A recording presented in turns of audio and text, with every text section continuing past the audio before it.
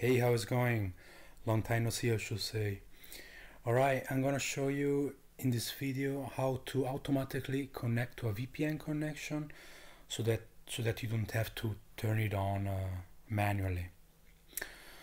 And I'm gonna show you how to do this using NetworkManager, which is the default network manager used by Gnome and many other desktop environments, I suppose.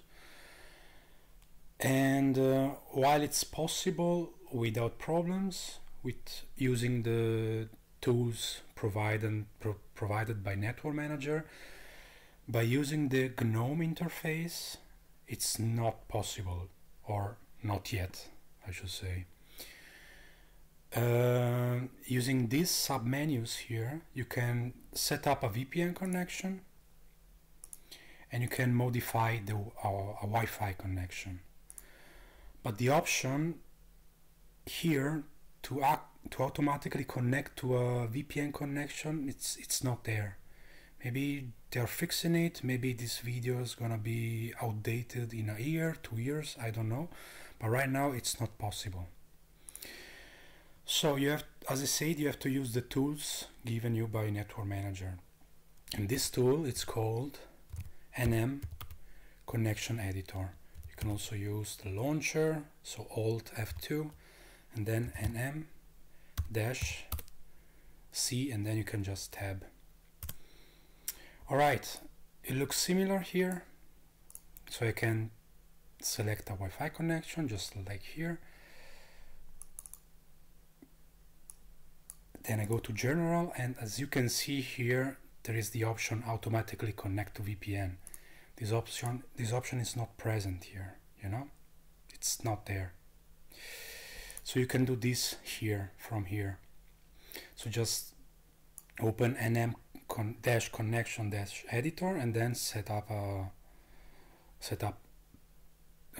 check this one and set up the VPN connection that you prefer. Alright, let's change it.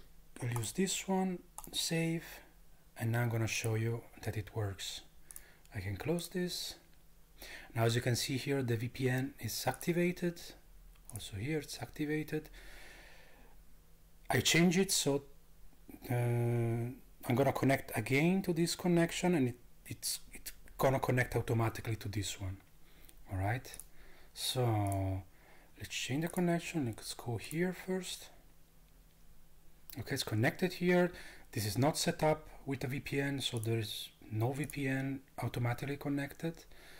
Let's go back again and do this one. Nope. This one.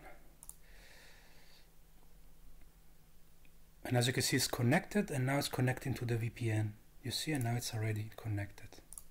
You see, and it's using the one that I just changed. Alright, that was it. Hope it was helpful, and enjoy your VPN connection, and see you next time. Bye.